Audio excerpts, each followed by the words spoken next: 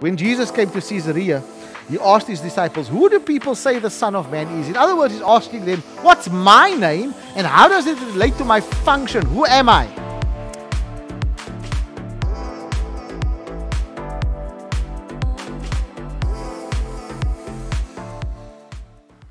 Well, good morning and welcome again to Sunday morning worship here at CBC.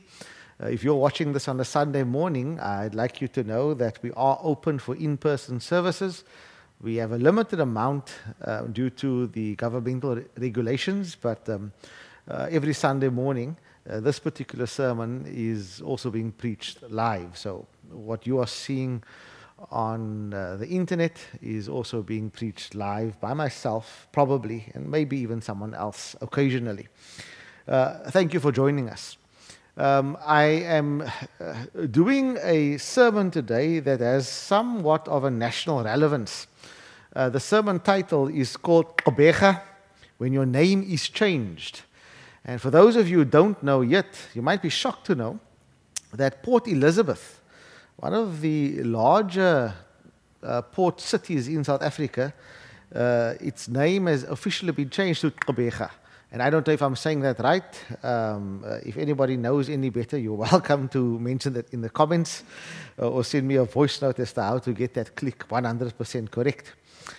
And so I thought with all the controversy, because I've been watching the feeds on various social media platforms and people's opinions, I've been watching the news media as well, and just getting people's responses to the name changes. And people respond in various ways. Some are very positive and some are very negative and some are just completely ignorant. And there's always room for ignorance, isn't there? And so it just piqued the thought. And then I was looking at doing something similar anyway.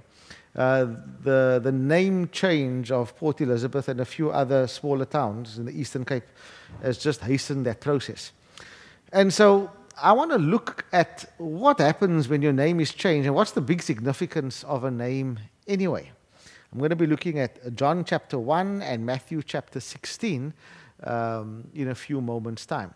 But just as a point of interest, people change their names all the time for various reasons. I'm going to be looking at it biblically today.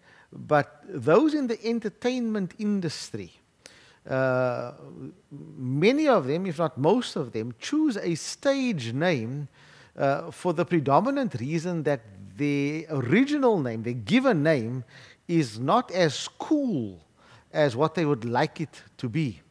I've thought about if I were some well-known movie star, what my name would be, and I can't really think of one. If you have any ideas, feel free to mention it in the comment section below.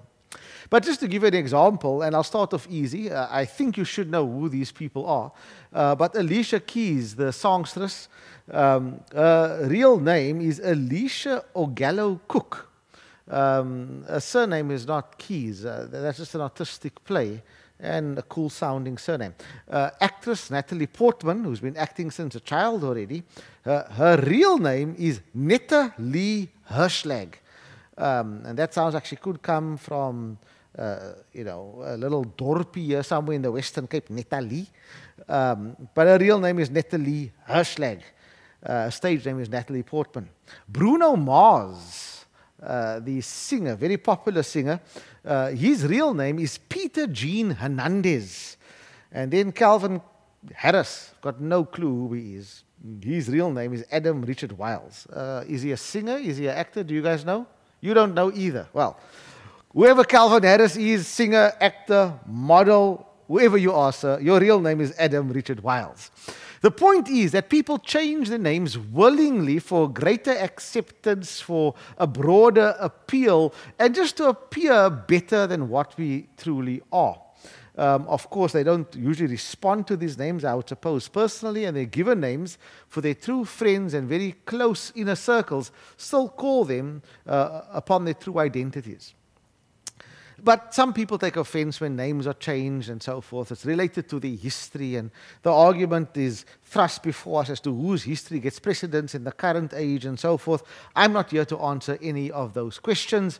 I want to look at the significance of a name and ask the question, what happens when your name is changed, and why is it changed? Turn with me to John chapter 1, 35 to 42. It reads as follows.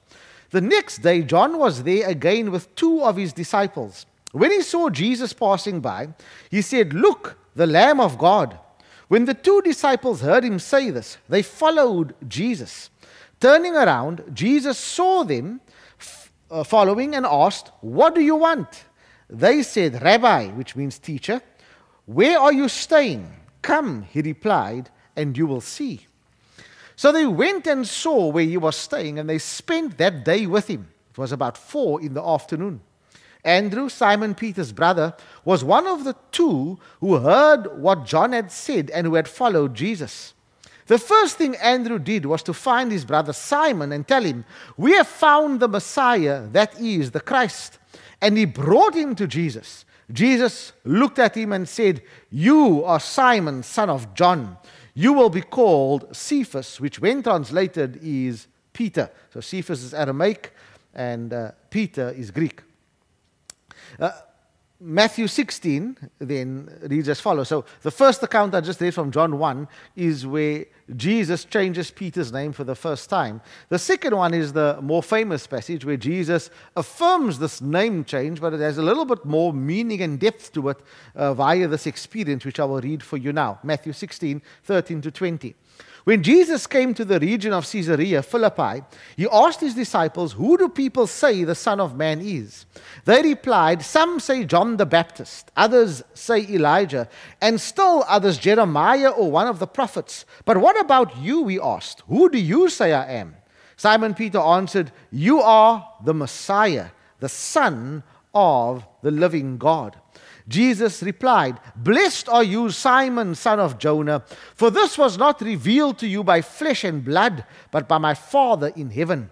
And I tell you that you are Peter, and on this rock I will build my church, and the gates of Hades will not overcome it. I will give you the keys of the kingdom of heaven. Whatever you bind on earth will be bound in heaven, and whatever you loose on earth will be loosed in heaven." Then he ordered his disciples not to tell anyone that he was the Messiah. May God add a blessing to the public reading and exposition of his word. Pray with me for a moment.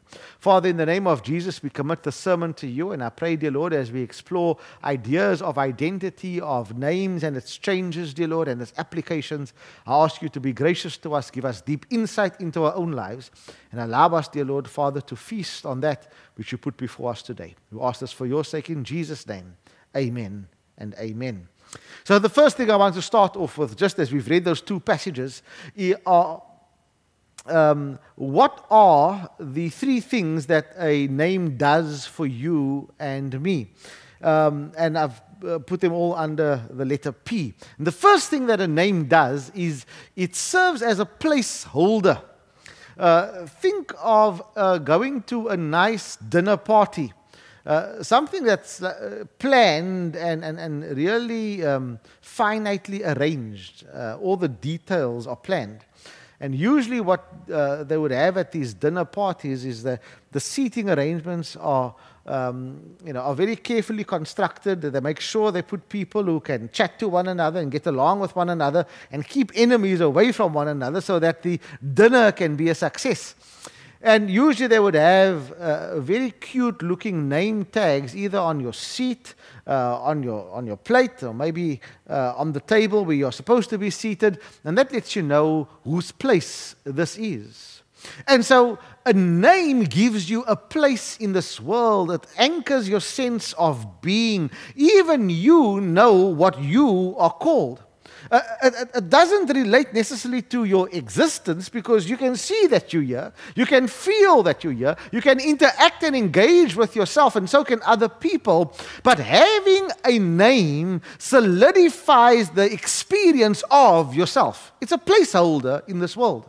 It makes it easier to communicate. You're not just a nameless person, and when they say, "Hey, you," It brings about a greater sense of respect for your existence and your functioning. So, what a name does for you, number one, it's a placeholder. It defines a space for you to function with dignity and respect. Number two, names also function as a prophecy. And the prophecy over here is very often people want to know what the meaning of my name is, either your first name or your surname, and somehow we find significance in that. This is not foreign to the Bible. It's quite common that the names given by parents, especially if they were prophets themselves, like Isaiah, no loot, no plunder, quick money. In fact, the actor Mahershala Ali is named after Isaiah's second son, which means quick money. And so this whole idea that your name carries weight in terms of constructing a path for a little baby that has got no clue as to what his tomorrow might hold. And the name somehow serves as a prophecy as to the possible character of the child and the possible experience that the child will have growing up and engaging this world. But also, the prophecy, as in the case of Isaiah, might not be for the child itself. The prophecy might be for the community at large, for the nation, and maybe even the world. And in the case of Isaiah's first two kids, not even the nation of Israel, it applied to other people like Samaria and so forth. But it has a prophetic application, personally and even to others. I'll say more about that when we look at the passage particularly. And then the third thing, and this is the only negative in the threesome of things that a name does for you, it sometimes serves as a pseudonym. And here we can include nicknames. I had a few nicknames growing up. I didn't appreciate most of them. There was one or two I didn't mind because it kind of added to my sense of well-being and how I felt about myself. But the others took away from that. It was kind of insult, so to speak, and it's usually those ones that stick. But a pseudonym, what is a pseudo means false and nym means name, and so it is a false name that is thrust upon you. And what this tries to do is to kind of change your identity or change the positive direction that your life is supposed to go in. And let me tell you that God wants you to move in a positive direction. Sometimes the given name that you have is the pseudonym.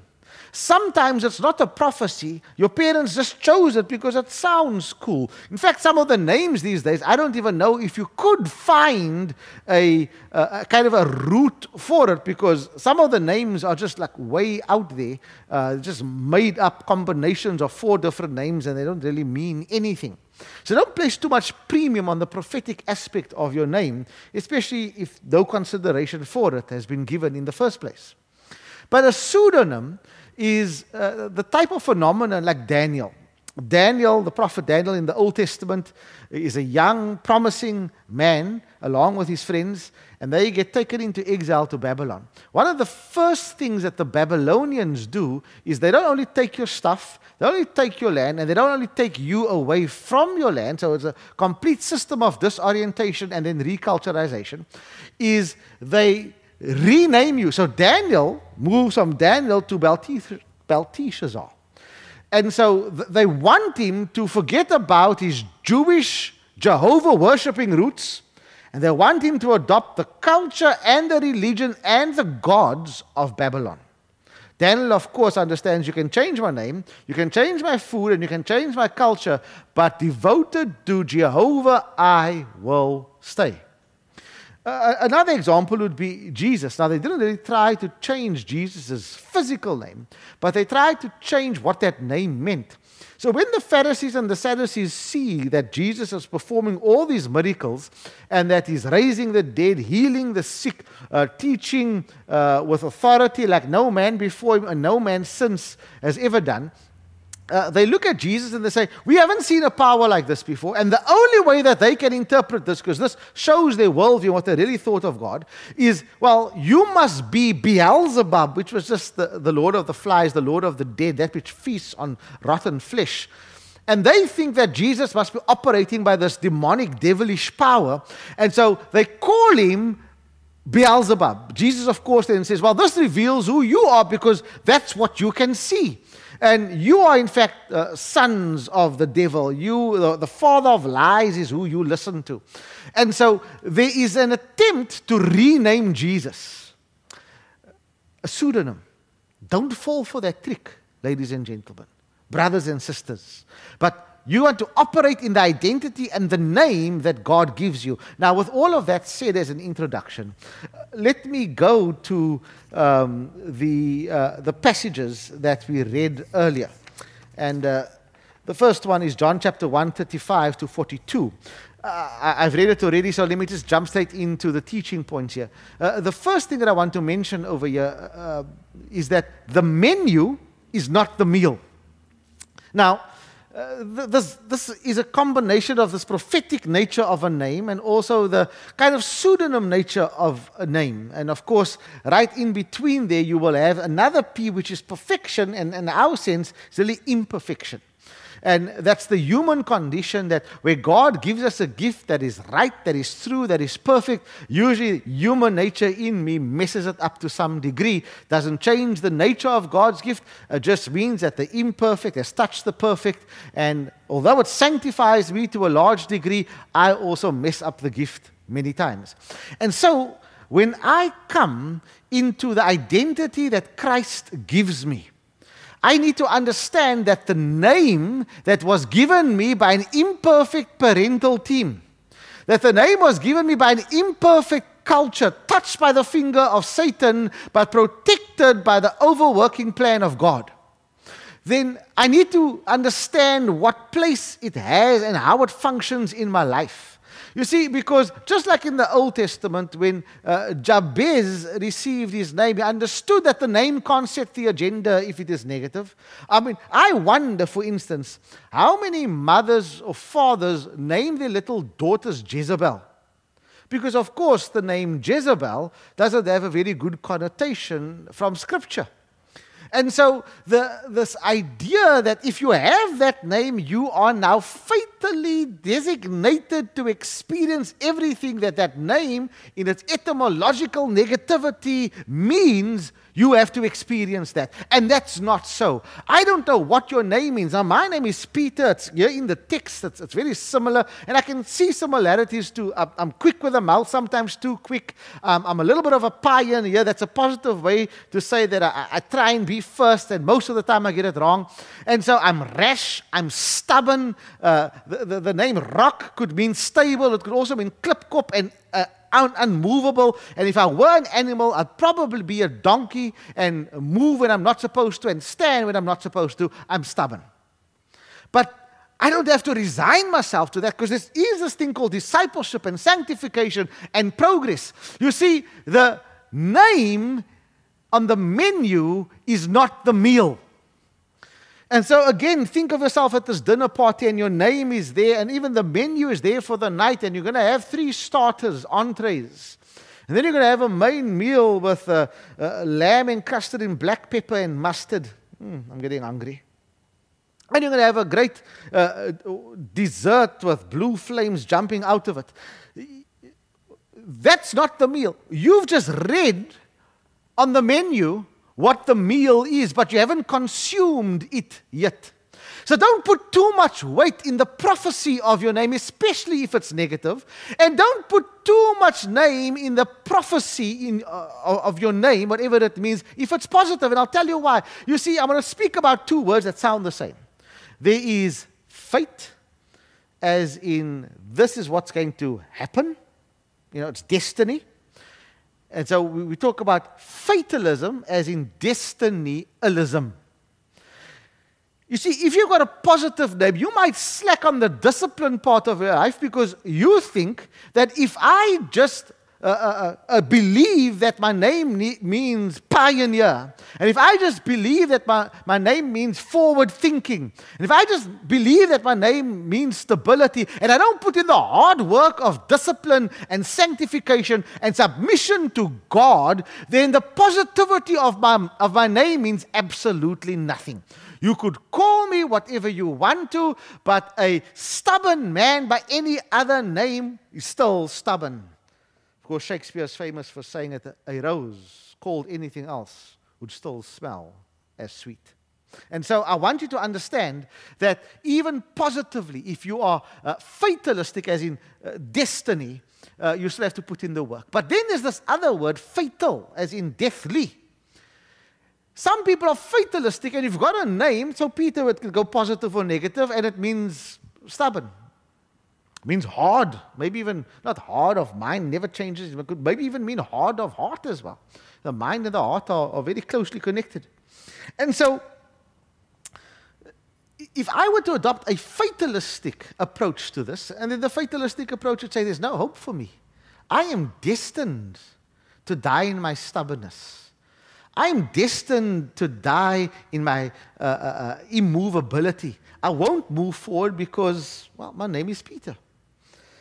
And I refuse to accept that. Neither should you be fatalistic in terms of destiny or fatalistic in terms of death. So, the menu is not the meal. Whatever your name is, you submit to the direction and the calling of God. There are plenty of people who had negative names in Scripture. It wasn't their death knell. It was simply a name that God had given for a particular time of prophecy, and it meant something to a broader audience, but they could live beyond the curse of a negative name, or they could live beyond the inertia of a positive name. Number 2, whoever names you owns you. So look at John chapter 1 again. So they went and saw where he was staying, and they spent that day with him. It was about 4 in the afternoon. So this is Andrew and Peter, before he's Peter, and they are spending time with John the Baptist. John the Baptist sees his cousin and says, there goes the Lamb of God. And immediately they drop John and they follow Jesus. Can I just stop here for a moment very quickly? If you are following a wise man that is within the framework of what the Holy Spirit is doing, or in the framework of Christianity, and you're following that person, that wise man or wise woman, more than you are following Jesus himself, then you need to drop whoever that is and follow Jesus and Jesus alone. If you don't know Jesus as Lord and Savior, I don't care what church you go to. I don't care how established your church is. I don't care what your church did in the past. I don't care how famous your pastor is. I don't care how gifted your preacher is. I don't care what legacy or history lies within the annals of your church denomination. What I do care is, are you following Jesus? And let me be explicit about this. Not that I've got anything to brag about or anything close to preachers who are a gazillion times bigger than me. But if you are putting your trust in me, I make a terrible Savior. In fact, I make a terrible human being. And I make a much worse Savior. So don't put your trust in the preacher. Do not put your trust in the Christian movement. Do not put your trust in Christian celebrities. Put your trust in Jesus alone. Drop me. Follow Jesus. Drop the fancy preacher. Follow Jesus. I'm not saying don't listen to us. I'm not saying you can't be taught the word of God by us. But you don't follow me. You follow Jesus. And so this is what they did to their credit. They, with John the Baptist, the second greatest man to walk the earth. And trust me, there are plenty of candidates for that title. And so when John the Baptist points to Jesus, and that's what a great leader does, he points to Jesus, and he doesn't mind if you leave. I've often said, folks, my job is not to grow the church as my primary mandate, it's to grow the kingdom. And I'd like to grow the Claremont Baptist Church. I'd like more people to come. I'd love to see us bursting at the seams, but not because you're coming to see anybody in particular, because you're coming to worship the Lord, and you're coming to be a part of His plan. And I'd also like to think that if you had to go somewhere else, and if you had to find greater meaning at another place of worship because your experience of Jesus is slightly better, and I'm not talking about consumerism in the church, I'm talking about truly God moving you, I can tell you now, Pastor Peter would be happy to release you. But this is what they do. John points to Jesus. They realize we've got to drop you, John, and move to Jesus, and off to Jesus they go. And the first thing that Jesus says is, well, not the first thing. Andrew, Simon Peter's brother, was one of those who heard that John had said and who had followed Jesus. The first thing Andrew did was to find his brother Simon and tell him, "We have found the Messiah." Jesus looks at him without saying hello. Maybe he did. And, John just doesn't record it here. But the first thing Jesus does, he says, "You are Simon, son of John, and now you will be called Cephas." Now, important to note here. So, here's point number. First point is the menu is not the meal. Point number two, don't put too much weight and premium on the prophecy of your name, the positivity or the negativity. And number two is whoever names you owns you. You see, if you are the creator of a thing, you get to name it. All right? Even your own children. One of the great privileges of bearing children is that you get to name those children. Now, when they come of age, if they don't like the name, they can change the name legally if they want. I heard of a man in Belgium a good few years ago, was such a huge Manchester United fan. He changed his name officially to Manchester United. Silly fellow. Should have changed it to Liverpool rather. But the point is, when you become of age, you are able to change your name because you now own yourself. Up until 18, your parents literally own you, legally own you. And so Jesus is saying over here, before anything else, when you come to him, he wants to establish in Peter's life this fact, and by implication to all of us. I own you. I get to name you. I get to call the shots in your life. Even something as basic as naming you, that's what I do. I am God, and if you're going to follow me, you have to submit to me owning you. Not just owning your ways, not just owning your morality, not just owning possibly certain aspects of your future. I own you past, present, and future. I own you etymologically. I own you philosophically. I certainly own you theologically, and I will own you practically. He owns you and I. So Jesus looks at him and says, Simon, son of John, he knows your past and he knows your present. He knows who you are. He knows who your parents are. But you're going to be called Cephas, Peter. And it's kind of like, these artists who just have like one name. It's so cool. I don't even know his real name, but back in the day, I used to be a bit of a fan. Prince. And then he had no name. He was the artist formerly known as Prince. In other words, he never had a name. But these artists who just have a single name. It always appears so cool. And this is kind of what Jesus does for Peter over here. You are Simon, son of John, but you will be called Cephas, Peter, the rock, the epitome of stability, strength, moving forward. The menu is not the meal. Whoever names you owns you. Won't you please submit to the ownership of God? He wants to name you. He wants to define you. He wants to give you a fresh, new understanding of your identity in Christ. We've got two more points to get through and then we're done. Turn with me to Matthew 16, 13 to 20, and it says this. So when Jesus came to Caesarea, he asked his disciples, who do people say the Son of Man is? In other words, he's asking them, what's my name and how does it relate to my function? Who am I? Because that's what a name reveals as well. And my point here is not that actually. My point is that revelation leads to renaming. So we know that the menu is not the meal. We know that whoever names you owns you. But we also now know that revelation leads to renaming. So, number one, God reveals a new name to Peter. That's right at the beginning of John when he meets Jesus.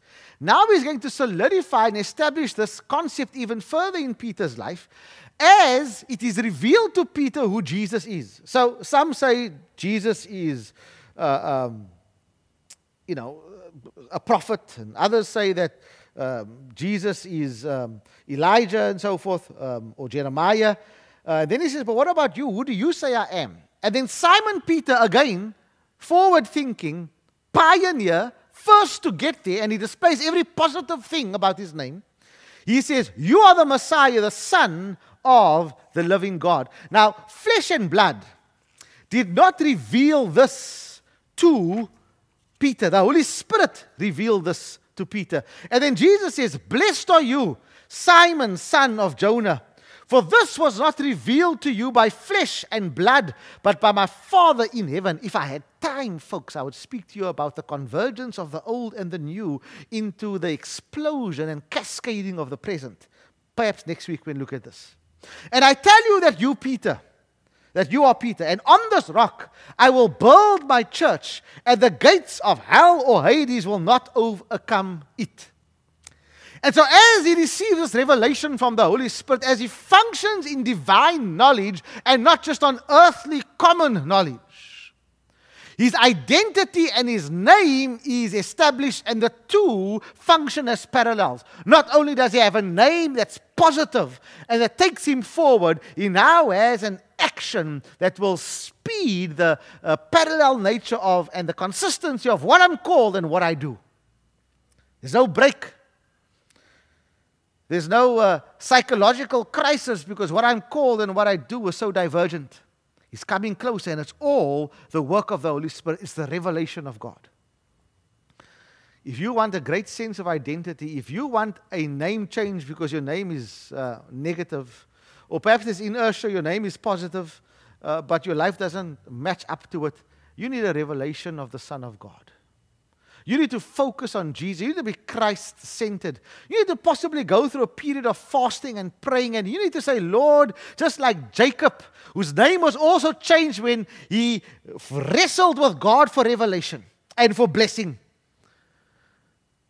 "I will not let go. I will not leave until you show me something, Holy Spirit. Until you reveal to me the deeper riches of my faith in you. Until you speak to me in a real sense." Revelation leads to renaming, leads to a new identity or a new experience of your new identity. And last but not least, when it comes to Jesus, and there's more to be said, but time is running out. In verse 20, Jesus says, right, so this revelation has led you to a new sense of identity, but also a new efficacy in life and in ministry. And so, yes, the foundation, the revelation, is what the church is going to be built upon, but also upon the bride of Christ. And just by the way, I know things are different in our modern day and age, and not every woman does this or every wife does this. But usually, as with in our case, my wife did this. She gave up her maiden surname, Adams, and took my surname, Cornelius, when she got married to me. Some people have a double barrel surname and it's hyphenated. Some people keep their own surname. If you're a celebrity, whatever your stage name is never really changes.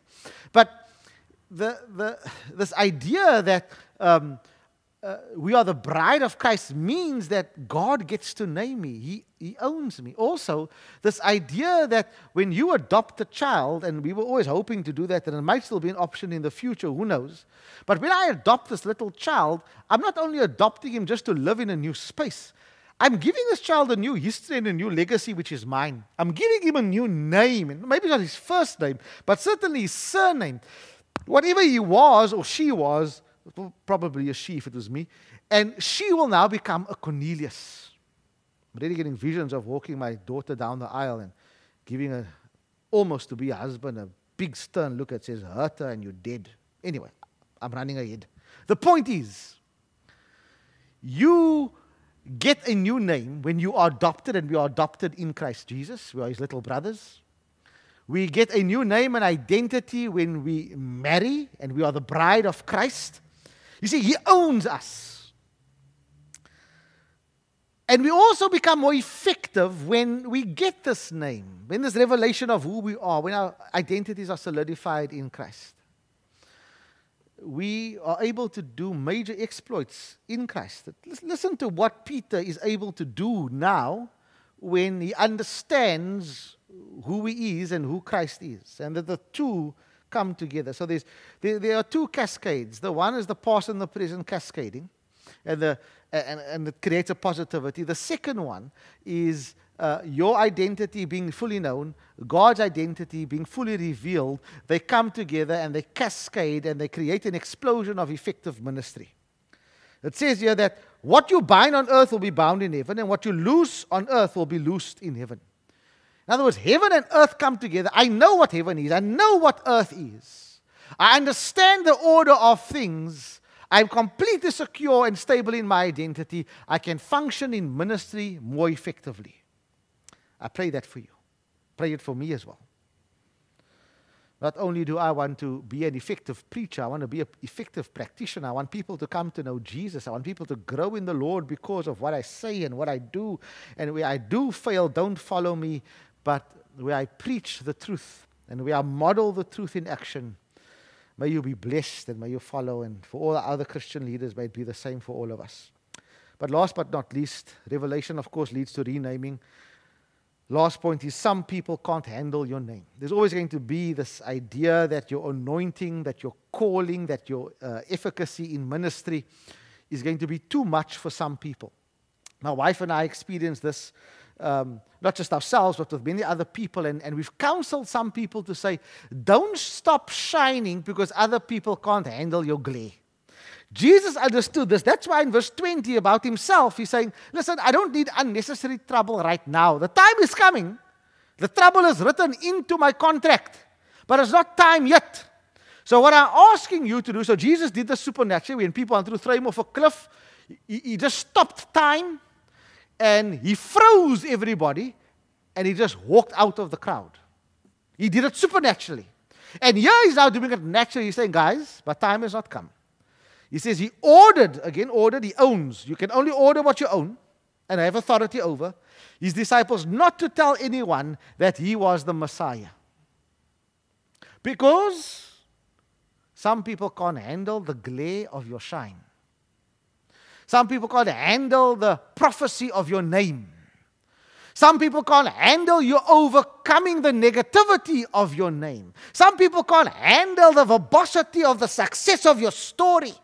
Some people can't handle how tenacious you are in the circumstances that you are, and you still made a success. Some people can't handle that you're more than a conqueror in Christ Jesus. Every obstacle thrust before you, every challenge put in front of you, everything that is meant to bring you down, you overcome in Jesus' name. Some people can't handle that.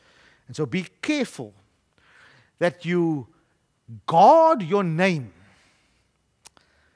with great precision, great care, and you are careful who you give your name to and what you attach your name to.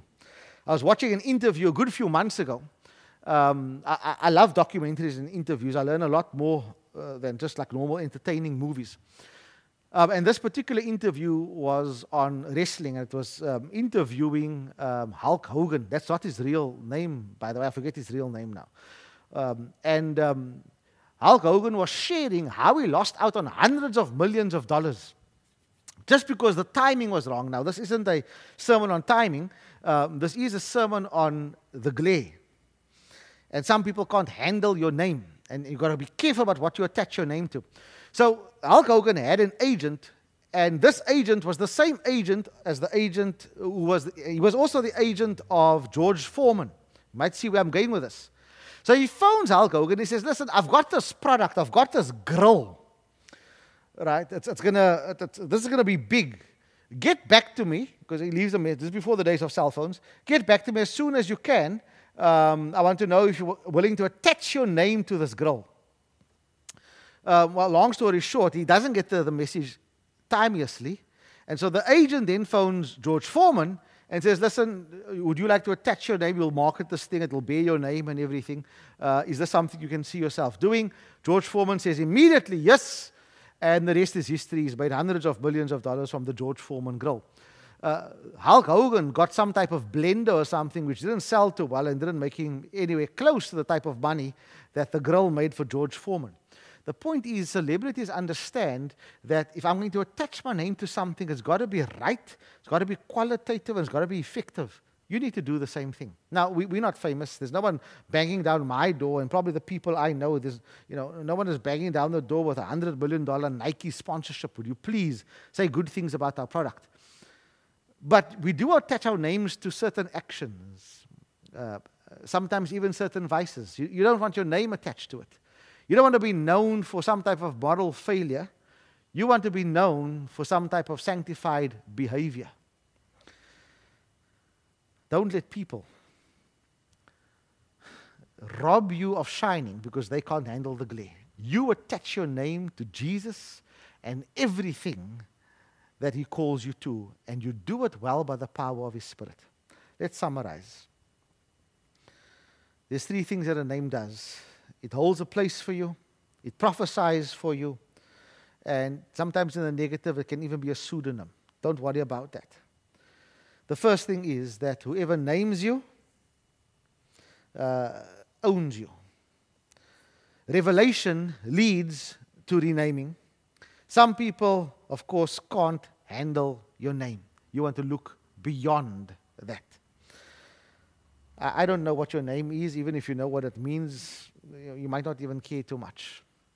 But as PE was changed to Gqeberha, maybe you need a name change, not a physical, legal name change. You need an identity change. You need to step into what God thinks of you, what God has for you, and what God has called you to do.